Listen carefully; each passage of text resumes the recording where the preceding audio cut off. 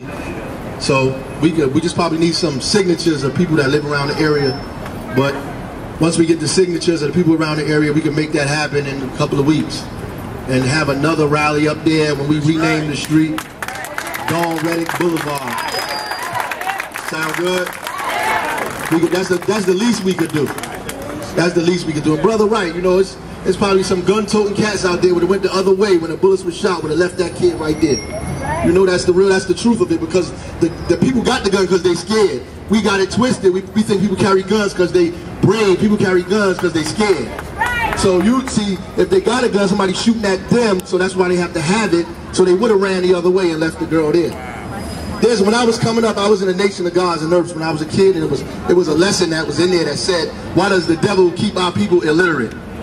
So that we are ignorant and enslaved. Why does the devil keep our people illiterate? So we are ignorant and enslaved. So we've been doing rallies for over a year.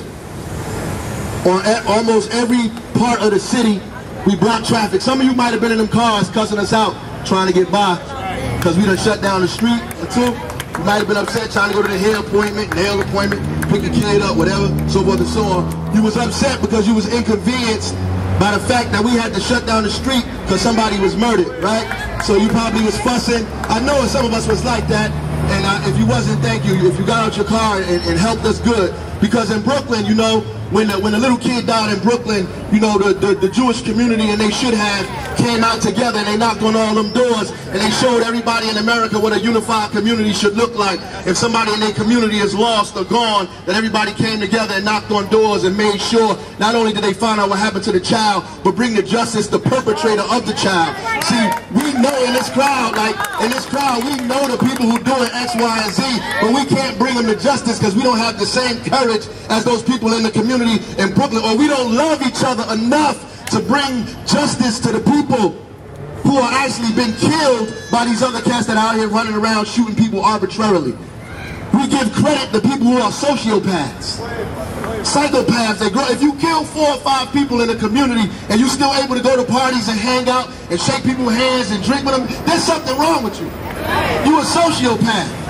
And when we praise these people because they've murdered people and we allow them into our circles, then we support sociopathic behavior.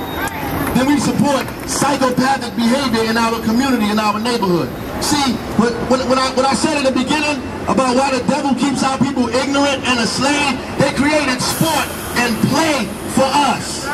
There's sport and play for blacks and Latinos and poor people in these neighborhoods. There's sport and play, and there's foolishness and things that are on a face level just for us. They do that to keep us distracted from the real issues that are going on. So while we on Facebook arguing about basketball wives, there are people who are discussing the jobs that are coming into your neighborhood that you don't have. So when we they created this stuff for us only. So when we out in the street arguing, girls fighting on the street about new Louis Vuitton or whatever bags you got, that's not really real in the first place. Even the real one that you bought ain't real. So when you fighting about that in the street, they are actually fighting somewhere about how many stores they're going to own in your neighborhood, right? And your kid can't get a job because that is not a part of your discussion. And when the babies are little, the first thing we teach the babies is how to fight. Somebody hit you, hit them back. No, we didn't teach them how to read. If you teach people how to read, that's how you teach them how to fight. But because we don't teach our babies how to read, they are 15-year-old illiterates. And when people want to recruit them into ignorance, it is easy to recruit people into ignorance because they were illiterate from the beginning. And when the devil said we keep our people illiterate, meaning you can't read, you can't discuss, you can't think, you can't differentiate. The only reason you know how to read is so you can get a little job to take care of yourself so you can give the money back to them anyway.